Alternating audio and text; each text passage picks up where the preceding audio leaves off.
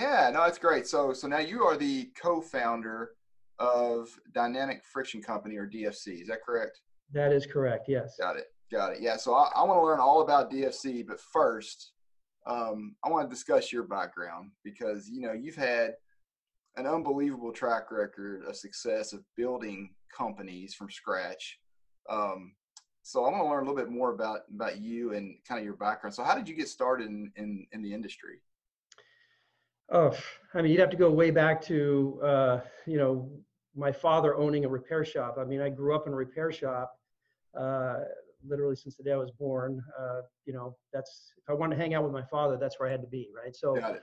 I learned about cars and parts and from a very, very young age. And then he started an automotive dealership. So I learned about that process. And then he had a parts store after that. And so I learned every aspect of that business. And then he started importing parts.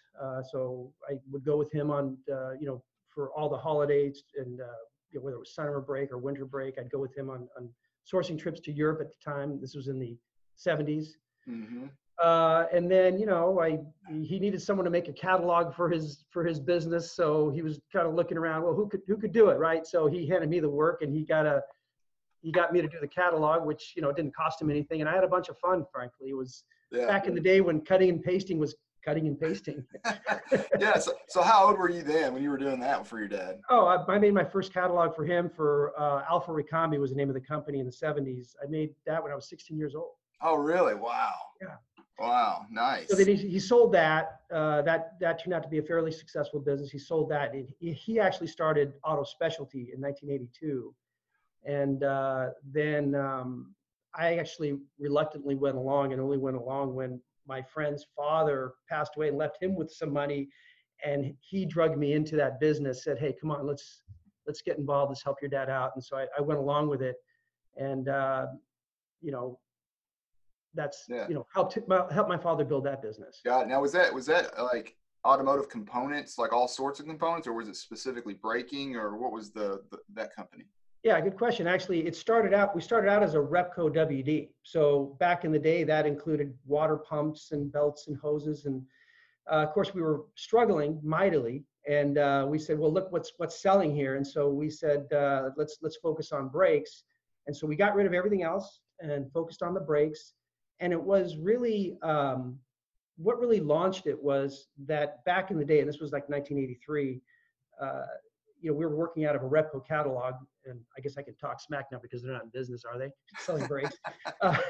So it was 1983, and we're looking through the book, and we needed a part for, I remember it was like a 1980 Mercedes. It's like, wait, this is 3 years later, and they didn't have the parts. So I said, well, we could do better, because back when my dad was importing, he was importing from people like Brembo and Brody, or not Brody, they weren't around then, but Carr and all these different rotor suppliers, and they had it right there in their catalog. So we started contacting all these sources and started bringing parts in ourselves to service the needs of these customers that, couldn't even get these parts. And these are some basic parts. Yeah. Wow. And then it really got interesting for me anyway, when I think a year later, someone had come in, and I was working the counter, someone had come in and needed a master cylinder for a Toyota truck, and it was a split year. And so I pulled both parts off the shelf, and we opened up the boxes. He had his part. Well, the parts were the same. They were the exact same part in the box. And so that is what actually set a light bulb off, where I said, well, wait, how many more are like that? So I went throughout our entire inventory, pulled every part, tagged every part, opened up every part. And that's where I went ahead and, rather than, and made my own catalog, because I saw we could consolidate a vast number of parts into one. And in some cases, there was one Toyota master cylinder that we took out 12 part numbers, where the entire industry had 12 part numbers, we had one. Yeah. Yeah. And to this day, everyone uses that one part nowadays, by the way. Gotcha. So we took, at the time, I took like 600 part numbers down to 400.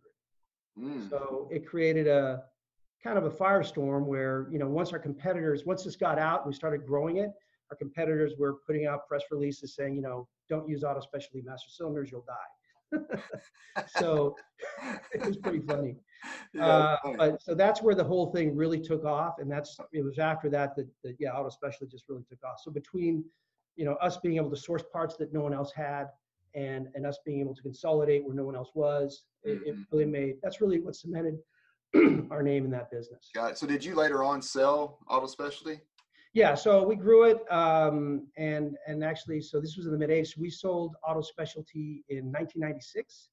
We sold that to well, we sold it to Kelsey Hayes, who were right at that very moment being bought up by Lucas, and then who just right after that got bought up by TRW. So it was a Yeah. pretty big firestorm going on there, which is really why, with all the commotion, I decided to leave that Got it. company. So then you did you hang out for a little while, or did you immediately start another company? Well, I had a 2-year non-compete from the time I left. So I sold in '96. I left in '98, and I was basically twiddling my thumbs for 2 years. Yeah, got it. And as a young man then, my 30s, and it was just driving me nuts, to be retired, so to speak. So Sure. yeah, I was chomping at the bit to start Centric. And so literally on the second anniversary of that non-compete date, I announced the formation of Centric Parts. Got it. Yeah. So when you started that up, was it specifically friction, or was it all braking? Was it just like high performance? Like what was the I guess the focus when you first started with Centric? Okay, well, without getting things too complicated, actually, I skipped a little bit of that. So, because I did co-found Stop Tech. Stop Tech. Okay. Yeah. Okay, so Stop Tech was actually co-founded with me, Steve Ruiz, and Bob Lee in 1999. And to do that, even though it was high performance braking, I had to get permission from, I believe, Lucas at the time, to allow me to do that. And because it wasn't an area of braking that they were involved in, they signed off on it. So I was able to start Stop Tech. Got it. Yeah, but I was, it wasn't, look, I love racing, I love high performance, but, I also just love the activity of the replacement parts business. I mean, Yeah. there's so much going on, there's so many people involved, Mhm. and performance braking is a great niche, and it was fun, but I just I like the activity Yeah. of the larger brake volume. Got it. So then you grew Centric to a pretty fairly large, I mean, obviously a well-known name within the aftermarket industry. Well, we've kind of picked up where we all left off, because much of the group came over from Auto Specialty at the time to Centric, Mm-hmm. and one by one, well, there were certain co-founders with me. Principal among those was Dan Lelchuk. He was my partner at a significant partner. That sounds funny, but he and I were really did kind of the team that formed the team that built Yeah. that company up, and we did a really good job. We had great people and customers that were really loyal to us and followed us, just because of the simple things that we did. We basically, look, we're just a vessel providing best products and services to customers, and how do you do that? Well, we just did that. Yeah. Yeah. So what would you consider like your expertise on this? Were you always kind of focused on the sales side, relationships with potential customers, or was it more operationally, kind of just like literally, you kind of roll up your sleeves building on the people side and the processes? I mean, what was your focus? Well, the big joke was I was the guy that played with parts. So really, I was just into it. Again, tapping into my background of having been born in a shop and raised in a parts store, I just could. I had this sort of, this ability to understand what works and what doesn't work. Yeah. I don't have any. I mean, I studied engineering in college, but I don't have an engineering degree. I love racing. I love performance. So I just would focus on having the best and the latest, at a fair cost. Yeah. We weren't the cheapest, but so that's what I did basically. I really collaborated with the supply base and brought these products to market. Yeah. Dan was more of the operations and sales. Got it. So I took care of everything else on the product side, including cataloging, product management, sourcing, product development. We ended up getting what ended up being 3 dynamometers because we were testing and developing so often. Nowadays we don't need stuff like that because every manufacturer has those things. But I always tried to be at the forefront of product development. Yeah. So what year did you end up selling Centric to the APC, Automotive Technologies? Well, actually, so APC was formed after I left. Actually, the company was first sold. This was kind of a secret. It was first sold in 2008. So we formed in 2000. We sold in 2008 to a private equity group. But we were still significant partners in the business. The original group was still significant partners. Then we continued to grow the business tremendously after that. And it just got to the point where, there were some differences of opinion, I guess you could call it anyways, things happen. And I actually left in May of 2014. Okay. So then there were other changes within the company, I believe, and then they merged together, AP Exhaust and Centric. But that was after I left. Yeah, got it. So then now your latest project that you've got now, your latest endeavor is, dynamic friction. So I guess before, again, we'll get to this, but so what's the, now that you've had the experience, obviously, in the 80s and 90s and, with Centric now 2000. So what's been the biggest difference in starting a company back then, early in your career versus like now? Is it fundamentally the same? Is it really kind of the same things, or is it vastly different? It's quite a bit different. It's far more challenging today on so many levels. I mean, I could bring up so many things. There's fewer people to sell. The market's consolidated tremendously, in terms of who we can sell. Okay. So that's a big thing. There are, for example, from the time we started Centric, there's literally more than double the amount of part numbers. Okay. So your price of entry is just went up dramatically. And so with each part number, don't forget, when you're sourcing them, there's minimum order quantities, those MOQs. So your inventory is twice as big. The space requirements are twice as much. The rents are twice as much from that long ago. The salaries have more than doubled. The wages have not. Wages have gone up 50%. That's a whole other discussion of what's fundamentally wrong with things out there. But those have gone up. And the margins have gone down. Yeah. So you want to talk about challenges? It's not nearly. I mean, it's fun. I'm still enjoying myself, but it is really tough. It's much more difficult. To do this. Yeah. Got it. So now, DFC. So tell me. So who is DFC, and I guess who are your target customers? Target customers are those that we've always worked with in the past. I mean, in my experience, so they basically the warehouses, the undercar warehouses. These are the people that we work best with. We understand them. They understand us. And a part of the challenge is because another thing to consider too is, in part, answering a little bit more of your previous question, is that the competition is so good right now. Everyone's raised their game. I mean, whether it's, you don't have situations like you did 30 years ago where someone didn't have a part, for a car that was 3 or 4 years old and they were still in the game. That would never happen. Yeah. The quality of the materials that people are getting are so good nowadays. So we're talking about splitting hairs. So it's really understanding our customers' needs and finding those areas where we feel we have an advantage. And I believe we do. But now we're really splitting hairs because, again, everything's so good out there. Yeah, and your product, you have a whole catalog full of braking components, from rotors, calipers, pads, all different components, hardware, things like that. Yeah, we have everything to repair, for a full repair of a brake job. Exactly like you mentioned. Yes. Yeah, got it. So that's our claim to fame. You have to have everything for everything, and every single part number has to be analyzed to extract every advantage we can get from it. So. We have to show almost by part number what we're doing different or better than the next guy. It's very intense, and that's why unlike at other companies, we started introducing different product lines. There is no way we could do that here at DFC and pretend to be good at it. I mean, we have to focus just on brakes. Yeah, that's huge undertaking right there. I mean, with all the technological changes, you have friction material changes now, what with the copper-free materials coming out and the challenges that poses, and then you have different surface coatings now on rotors, all kinds of different, some for aesthetics, some for, durability, and then the impact that has on the friction couple.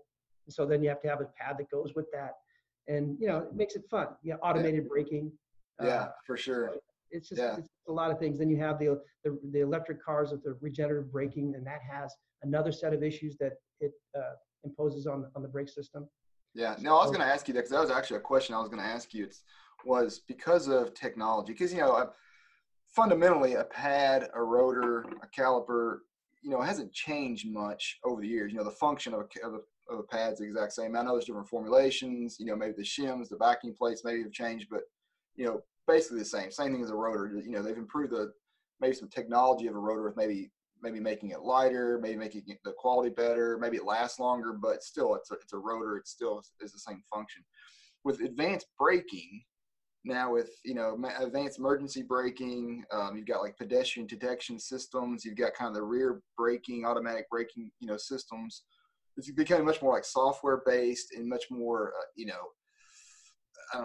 brake by wires coming up. You got the EVs. So from being an aftermarket supplier, is that going to affect you and the type of portfolio you got to have? I mean, because that's more advanced than the do-it-yourselfers, the guy or gal who's under the car or whatever, replacing their pads, getting dirty. The advanced braking things are obviously much more advanced and maybe a little more difficult for the do-it-yourselfer to kind of fix. So obviously that type of customer may not necessarily be required, but obviously you're going to have to service those parts at some point. I mean, is that a strategy you guys are getting into? Very much so. So just to comment on that, though, the actual wheel end components, just like you were saying earlier, the caliper, the rotor, the pad, it's still there. But what's happened is so for someone to change the parts, it's no different than it was 20 years ago to change the parts. But the material choices are what's far more critical. I mean, you can imagine material choices got more critical when cars went to ABS, and now even more so as they've gone to the automated braking. Because think about it. Nowadays, a newer car, and it's not just a luxury feature, it's on all base models too now. And I think by 2022, it's going to be mandated across the board. I could have the date screwed up, but something like that. Yep. A car's going to see a hazard, and it's going to go, I know better than you to stop the vehicle. So, and in fact, it can identify a hazard and react to it in 2 or 3 tenths of a second, whereas it might take us 2 seconds. Yeah. So, I mean, it's basically it can react 10 times faster. So the components that are doing the work have to be very specific. So the way we look at it, you have to be very careful about the selection of the product that goes in that wheel end, that corner now. Mm-hmm. That friction material's got to be as close as possible to what came out of the car originally to match up with what the electronics thinks. If the electronics thinks it can stop in 100 feet, or sees a hazard in 100 feet and thinks it could stop in 90, you better put materials in that can do the same job. Because if you don't, and you put materials where now it thinks it could stop in 90, but it's stopping in 110, you have a problem. Yeah. So honestly, I don't know how that's going to work as this thing rolls out and these cars starts getting serviced in the aftermarket, and someone does get into a situation and they didn't put the right friction in. I mean, I kind of shudder to think what will happen next. Yeah, not just with that person, but just from a legal standpoint, what's going to happen to the aftermarket as things like this are addressed. So since we started, we've been very focused on that, and we're very, very careful about the friction selection. Got it. Especially for our premium programs. Yeah, and then what about like the EV and regen? I mean, that's a little bit, obviously it's a different type of technology. So does that play a role in the friction selection too, as far as like the EV, the Teslas or whatever the world? Oh, absolutely. Well, first, they have another set of problems. So first of all, they're great because, I mean, they do a lot of regenerative braking, right? So you're not even touching the brake pedal much of the time to slow the car down. Yeah.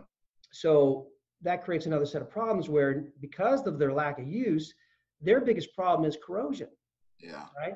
So now they have to be working with different materials so the rotor doesn't corrode, and on the rotor, and then separately on the friction. What they want to do now, they don't want to have or use a typical adherent type friction material. They want to use an abrasive, something that's constantly cleaning. So that was kind of funny when we first were looking at this, and before we started to get a real understanding of what was going on, we're like, wow, this is a very, very quiet vehicle. Talking about a Tesla, let's say. And then they were coming with these typical European low metallic pads, which have a tendency to make noise, frankly. And so it's amazing that on such a quiet vehicle, they'd be using these pads. And then it wasn't until a couple of years later, after going to many, these conferences and understanding what's going on, that the OEs, at the OE level, they were putting these types of materials on to clean the rotor. That's really what it was all about. It wasn't about, had nothing to do with high performance braking or any of the other benefits that you get from that type of material. It was to clean the rotor. So it's like, wow. Yeah. So are they going to start making the pads thinner in a Tesla then? So just so they get you. Well, I mean, they could. I can tell you that just on the Prius, for example, the Prius, for example, they, that's a 3,300 pound vehicle, and that uses the same size brake system as the what's that small Toyota? Anyways, it's a 2,400 pound Toyota. Yaris. Gotcha. Right? Same pad, same caliper, same rotor dimension, basically the same system, but only packaged differently to fit in that envelope, but the same size. So, Toyota wouldn't do that unless there was a really good reason. Well, they don't need to, right? So they could use a cheaper system to stop the vehicle that's relying mainly on the regenerative braking to stop. Got it. Interesting.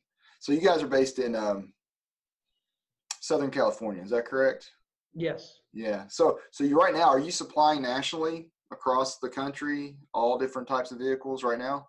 Oh yeah, absolutely. Our business model spans the entire lower 48. Actually, we do sell in Hawaii and Alaska as well. So we cover all 50 states. Yeah. So at some point, are you guys going to be supplying overseas, internationally, and be global brand as well? Or are you going to focus for a while in the U.S.? We're going to focus here now. We do have business in Mexico and Central America, and a little bit even in South America. So we do have customers there. Again, much of that is because they knew our group from before, so they're working with us. These are people that have been loyal to us, and they still are, and we appreciate that. And so we help each other out, But it's not our core focus. I think that's something we're going to get to a little bit later down the road. Got it. Okay, good. Well, so before we leave here, just want to talk real quick, finish up. So Apex is right around the corner. So are you guys going to be? I'm assuming you guys will be there with exhibiting at Apex and or SEMA, both. Actually, yeah, R1 division, which is the online division, is at SEMA. The DFC is definitely at Apex. We're also at AWDA. Okay. So yeah, we're looking forward to it. It's we love the show. More. Our dance card's getting more full every year. It's fun. It's fun to see something like this work for people. Appreciate our work, and so we love to see it, more of it out there, and it's great. Yeah. It's a great opportunity to get the word out. Sure. No, yeah, I bet. Cool. Well, good. Well, good deal. Well, Dino, it's been a pleasure. I really appreciate your time today.